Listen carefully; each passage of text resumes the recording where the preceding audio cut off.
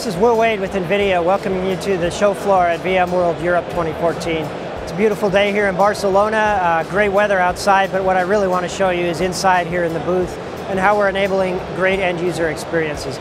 We talked about in the keynote this morning a brave new IT.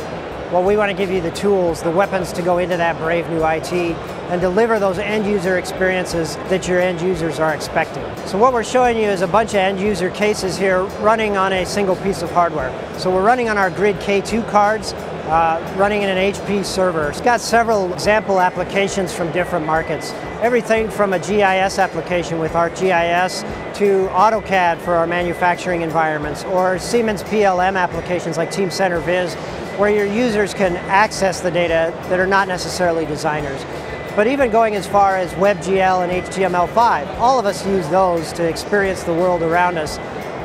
HTML5 and WebGL are GPU accelerated, so they can take advantage of a virtualized GPU, and our Grid Virtual GPU technology brings that capability to a broader set of users now. So if you'd like to join some of our early customers like Airbus, CH2M Hill, and Metro Health, we'd invite you to apply for the vGPU Early Access program.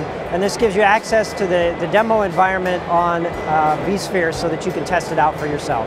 So please join us today and apply for the Early Access.